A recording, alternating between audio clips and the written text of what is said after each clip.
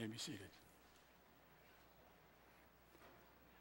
Grace, mercy, and peace be to you from God our Father and our Lord and Savior, Jesus Christ.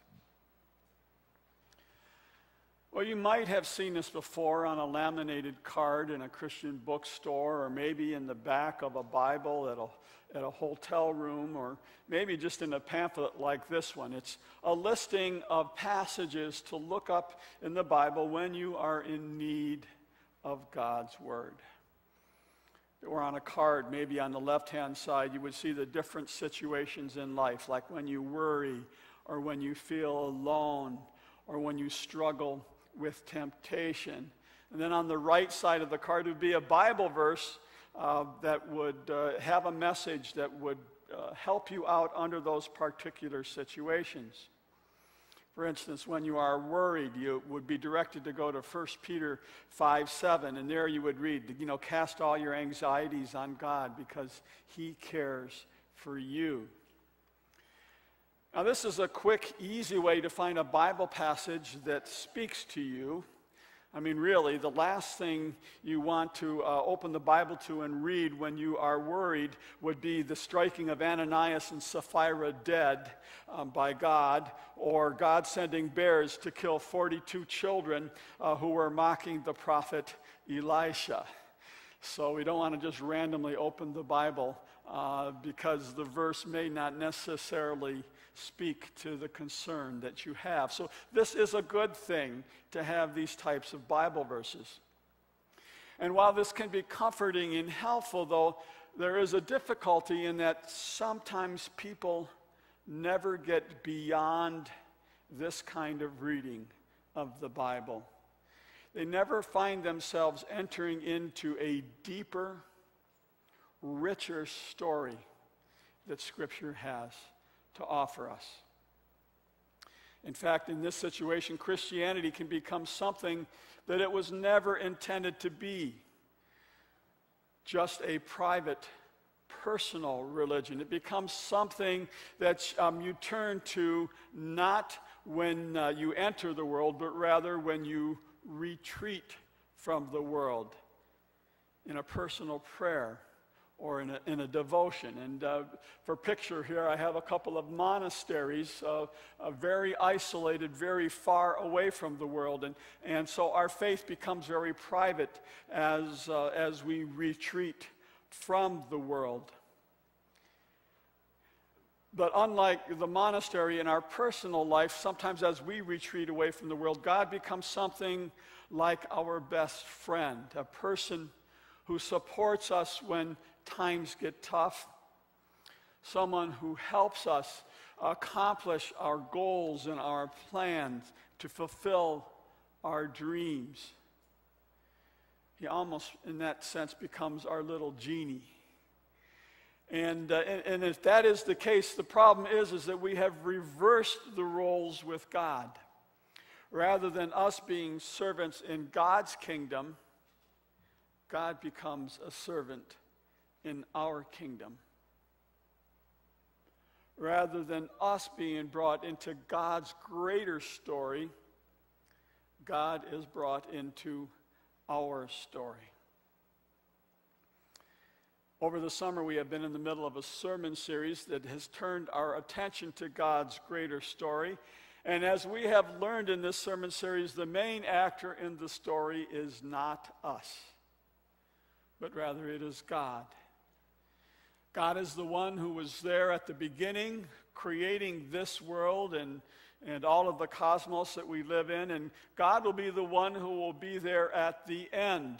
And He will bring about a new recreation of this world. And then between the beginning and the end, we have heard that God is here with us, Father, Son, and Holy Spirit, working in love and ruling over ruins, as we discussed last week. Well, at this point in our sermon series today, we are going to see how God's greater story involves a greater people. God's greater people. That would be you.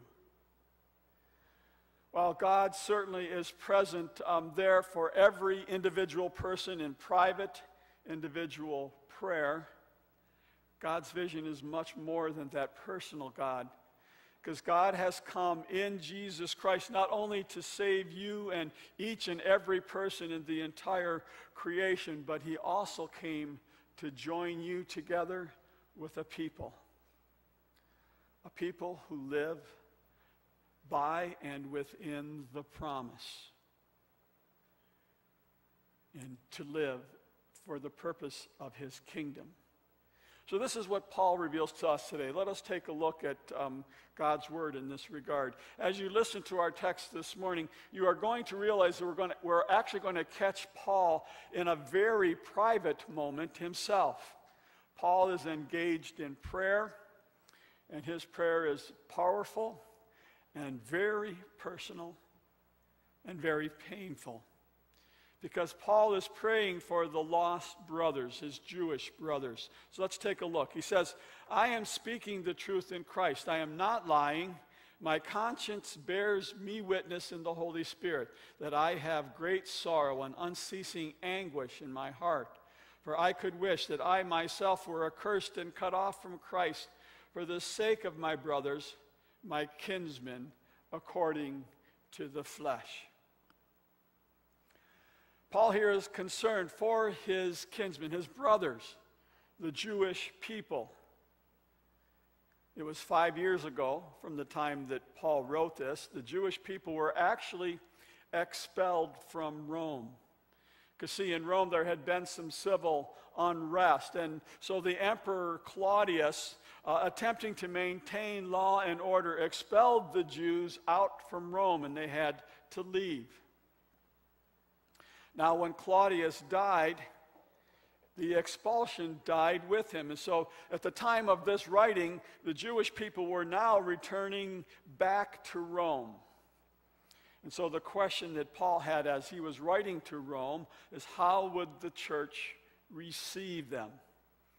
You know, this Christian faith, which had begun as a movement of faith, started predominantly with Jews who converted over and became Jewish Christians. But now, since the Jews had left and the church had grown in Rome, it was primarily of Gentile believers. And so Paul was worried. He had two concerns. He was concerned about the Jews who did not believe in Jesus Christ. And he was also concerned about the Gentiles who may not see any reason to care about these Jewish people as they moved back into the Roman community. If we were to go back earlier in this letter that Paul wrote to the Romans in chapter 3, he asked a very important question in this regard. In chapter 3, he revealed the fact that we all have sinned and we all have fallen short of the glory of God. And so he asked the question, well, what then is the advantage of a Jew? And we would expect him, based on that discussion, to say that there's nothing. We are all sinful. We all fall short of the glory of God. And it is only through the grace and faith in Jesus Christ that we can come to be with him in heaven on that last day. But surprisingly, that's not Paul's answer. What is the advantage of being a Jew? Well, back in chapter 3, he states the following. He says, well, to begin with, the Jews were entrusted with the oracles of God. And so there is that blessing there that comes from the Jews. And then he continues this discussion in chapter 9. In chapter 9, in our reading today, he continues. He says, well, they are Israelites, and to them belong the adoption, the glory, the covenants, the giving of the law, the worship, and the promises. To them belong the patriarchs, and from their race, according to the flesh, is the Christ who is God over all, blessed forever. Amen. So I think Paul's point is to these Romans, primarily at this point Gentile Romans, is don't ignore the Jews as they return. But while that's his point, I think we can actually analyze Paul as at this moment in his life.